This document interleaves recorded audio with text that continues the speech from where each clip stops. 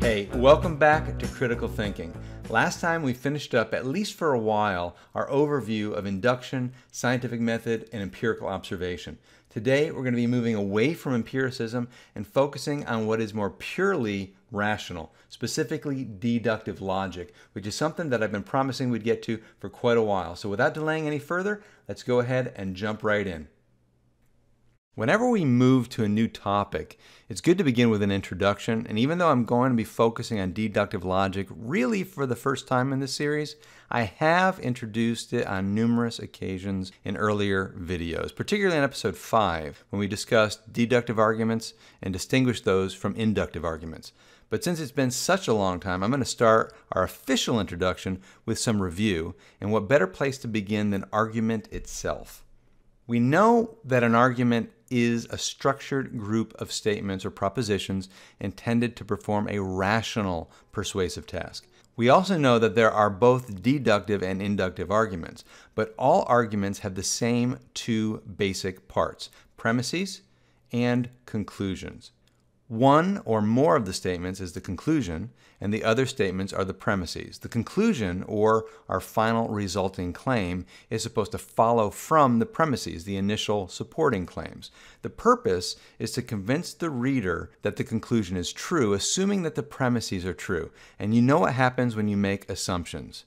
That's right, you can actually begin to reason. Now, when it comes to deductive arguments, one of the most important qualities they can possess is validity. It applies only to deductive arguments, and it's a characteristic of argument itself, not claims within the arguments, the propositions. We want a valid argument and we want to avoid an invalid one. So, we need to master two things: the concept, understanding what validity means, and the rules or techniques by which we can test for validity. We'll explore some of the tests over the course of several upcoming videos, but for now, let's get the concept down. When the conclusion of an argument follows from its premises, really follows, we say the argument is valid. Or better, an argument is valid whenever its premises are formally related to its conclusion in such a way that it would be logically impossible for all premises to be true and the conclusion false. So, in a valid argument, if the premises are true, then the conclusion must be true. And notice the if. This is going to be important. The other desirable quality, and which strictly speaking belongs to the parts of the argument, not to the argument itself, is truth. We want a valid argument and we want it to contain truth. Validity, we could say, is a truth preservative. True premises will lead to a true conclusion if we have validity. So given validity, true premises guarantee a true conclusion. Now, the question is, can a valid argument result in a false conclusion? Well, yes, absolutely it can. Remember, validity is a property of a conclusion's formal relationship to its premises. If the argument is valid and if the premises are true, then the conclusion must be true. We need both. If we have both, validity and truth, we have a sound argument, and this is the gold standard. A valid argument may, however, have a false premise. If a conclusion is false and the argument is valid, then there must be at least one false premise. And if the conclusion is false and the premises are true, then the argument must not be valid. Now, the next question: can a valid argument with false premises give us a true conclusion? Again, yes. But how? How is this possible? Well, we've seen this before, but let's review this little series of arguments one more time. All dogs are four-legged animals.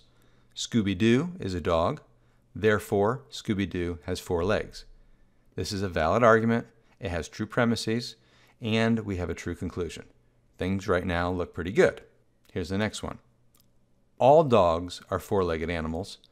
Big Bird is a dog, therefore Big Bird has four legs. Again, this is a valid argument, but here we actually have a false conclusion. And it's clearly the fault of the minor premise, premise number 2. Big Bird is not a dog. As we said, we wouldn't have had a false conclusion if it weren't for a false premise. That's impossible in a valid argument. But here is the bizarre one. All dogs are two-legged animals. Big Bird is a dog, Therefore, Big Bird has 2 legs. It's a valid argument. We have 2 false premises, yet we still end up with a true conclusion. Remember, validity merely says if the premises are true, the conclusion must be true. It's a logical mistake to think the premises not being true mean the conclusion must not be true. And we're going to deal with this when we get to propositional logic down the road. But for now, just note validity doesn't say anything about false premises guaranteeing anything. So we're talking about formal logic, the branch of logic concerned with the principles and methods of deductive reasoning, deducing conclusions from propositions. Formal logic deals with the form of an argument, how premises are structured. All cats are dogs, Tom is a cat, therefore Tom is a dog. As strange as it sounds, this argument is valid due to the structure. If the first premise were true, the conclusion would have to be. Just change the word dogs to mammals, and you'll immediately see that there's no problem with the form of the argument. Since formal logic is concerned with the form of an argument, we want to pay attention to the structure of an argument more so than to the content of the propositions. This is the difference between formal and material logic. Both are obviously important, but as we just saw, a nonsensical premise doesn't destroy validity. We do care about the truth of our premises, but when analyzing form, it's often useful to replace words with symbols to more clearly reveal an argument's structure. And in doing so, we necessarily hide the content. And since clarity is always important, to make sure we're clear on our terminology, just one more time, an argument cannot be true or false. Premises or conclusions can be true or false, since they're propositions. An argument can be, however, valid or invalid, while premises and conclusions can't be. Which brings us back to propositions, also called claims or statements. I prefer propositions since people generally don't use the word very often outside of philosophy, and therefore don't misuse it as often as the other two. Let's review, and let's be very precise. A proposition is the meaning of a declarative sentence, and a declarative sentence is one which makes a truth claim. Therefore, a proposition must be either true or false. So consider the following and ask yourself, are these declarative sentences? Do you want to go to the movies? Now, a simple test is to ask if that's true. And since that seems like a very strange thing to ask, in fact, the very act of asking it would involve a category mistake, the answer's got to be no. It's not a declarative sentence. What about take out the trash? Same test, same answer. No, it's not. How about groovy? No, it's not even a sentence. Questions, imperatives, and exclamations are not declarative sentences. An exception could be something like a rhetorical question, which of course functions like a statement. Didn't I tell you to take out the trash? Effectively means I obviously told you to take out the trash. And exclamations can be used while making claims, like, that was an awesome movie. And since people can clearly disagree, it must have a truth value, even if it's a subjective claim. Now, with all this talk about deductive sentences, you might think they were the same thing as propositions. But are they? I mean, isn't this what we just said? Well, let's look at a few. We have to work hard. We need to put forth every effort accomplishing our tasks. We must labor diligently. It is necessary for us to work hard. Necesse est nobis strenue laborare. These are 5 different declarative sentences, clearly. But there's only one proposition, because a proposition is the meaning of a declarative sentence. And this will be essential to any work we do involving translation, as we'll soon see. It's also the reason people are able to communicate with people who speak different languages. Now, over the course of the next several videos, we're going to concentrate on and reason with 5 types of propositions. The first is categorical, and we'll handle what we call categorical logic on its own before we deal with the following 4, which are hypothetical, disjunctive, conjunctive, and biconditional propositions. And we'll handle these together as we explore what we call propositional or truth functional logic. But as a preview, let's take a look at each type right now. Categorical propositions are propositions that can be analyzed as being about relationships among classes or categories of things. They affirm or deny that one class is wholly or partially included in another class. Or we could say they include or exclude all or some of one category X in or from another category Y. For example, all dogs are mammals, or some dogs are not German Shepherds. And because we can either affirm or deny wholly or partially, this allows us to further subdivide categorical propositions into 4 subtypes. We have universal affirmatives, affirming something about an entire category, all are. Universal negatives, denying something about an entire category, no are. Particular affirmatives, affirming something about part of a category, some are. And particular negatives, denying something about part of a category, some are not. Next, we have hypothetical propositions, also known as conditional, which is a compound proposition in the form of an if-then statement. If A, our antecedent, then C, our consequent. For example, if I let go of the pen, then it will fall to the ground. But note, the structure does not express a causal relationship. In other words, A is not said to be causing C. The antecedent's relationship to the consequent is merely that of a sufficient to a necessary condition. Terms we've definitely used before, but since they are so important to grasping hypothetical arguments, we can't review them often enough. So I'm going to do it now, and again when we get to propositional logic down the road. A sufficient condition is one that guarantees another condition. The antecedent is a sufficient condition guaranteeing the consequent. A does not cause C, but A is sufficient for C, meaning it's enough to let us know that C obtains. The truth of A guarantees the truth of C. If A is true, C has to be true. If A is the case, then C must be the case. That's all we're saying.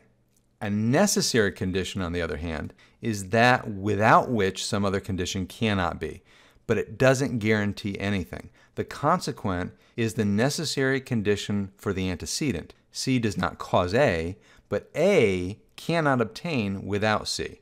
C is necessary for A to be the case. Now, my favorite example is this one. If fire, then oxygen.